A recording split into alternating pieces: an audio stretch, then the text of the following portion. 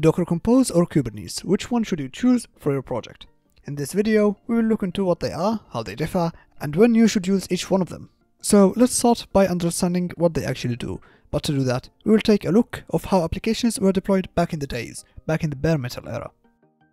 In this dark era, if a company wanted to create an online service, an online store for instance, they had to buy physical hardware, a server, then install the operating system on it, and finally deploy their application. Now, let's say the business grew and needed a second online service. But to keep the applications separated, they must buy another server. This process must be repeated for every new application added. Yep, a lot of manual work. Back then, unfortunately, they didn't have the luxury of the clouds. Now let's say the second application didn't go well and they decided to take it down. But they'll be left with an unused server. And to solve this problem, a new concept entered the game. Virtualization was a game changer. It changed everything the application knew as a reality. So instead of buying new hardware for each application, businesses could split one server into multiple virtual servers, each one acting like an independent machine with its own CPU, RAM, and storage. This technology gave birth to the Nintendo emulators, PlayStation emulators, and the hypervisor, a software that allows multiple virtual servers to run on a single physical machine. However, while virtualization was a great advancement, it still had some limitations. Imagine you want to deploy two applications that must run on the same operating system.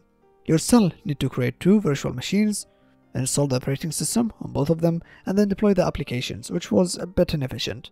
That's when containerization kicked in. Containerization took efficiency to a whole new level. Instead of virtualizing at the hardware level, it allowed us to isolate applications at the operating system level. This made things much faster. Applications were smaller in size, portable, and most importantly, isolated. To create a containerized application, you first need to define a blueprint called a container image. This image defines everything the container needs, what tools it will use, which applications will run, and how to run them. In our earlier example, instead of setting up two virtual servers, the company could now create two container images, then start the containers from these images, all on the same server and operating system. And to run these containers, the most popular tool today is Docker. So, with Docker handling containers, wouldn't it be nice to have another tool that can manage multiple containers, ensure they restart if they crash, and handle the communication between them? And for that comes Docker Compose and Kubernetes. So, Docker Compose and Kubernetes serve almost the same purpose, which is orchestrating and managing containers, but they differ in terms of scale and complexity.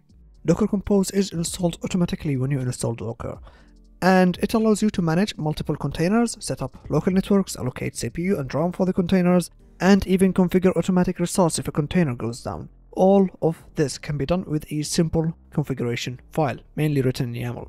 So here is an example from my upcoming video. I have a Docker Compose file that starts a front-end application, back-end application, a database, and other services like Keycloak and Nginx. Now, to run this Docker Compose project, make sure first that Docker is installed. Then simply type Docker Compose up in the terminal, and the containers, the applications, will start running. Kubernetes. Think of it as a GigaChat Docker Compose. It can do everything Docker Compose does, but across multiple servers. However, with great power comes great complexity.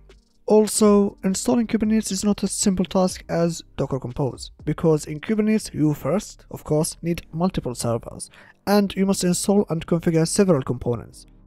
Finally, once Kubernetes is ready, you can deploy your applications, but unlike Docker Compose, you need multiple configurations. One to deploy the application, another to manage networking, storage, resources, etc. For this video, I will not be creating a Kubernetes cluster. But if you want to try Kubernetes yourself, you can use playground tools like Minikube for local experimentation.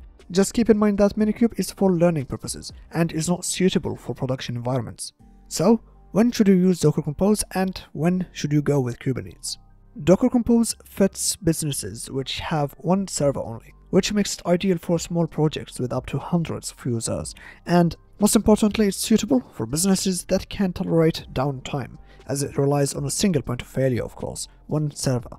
However, Kubernetes is a best fit for businesses with multiple servers, hosting a large-scale projects with thousands of users. Also, having multiple servers allows businesses to have a high availability service, which means zero downtime. So at the end, it really comes to two things: like and subscribe, your business size and downtime tolerations. For smaller businesses, Docker Compose is a great solution, but for larger companies with multiple servers, Kubernetes is the way to go. And that's it for today. I hope you enjoyed this quick comparison, and of course, if you have any questions, feel free to drop them down below in the comments. Again, thanks for watching and see you soon. Salam.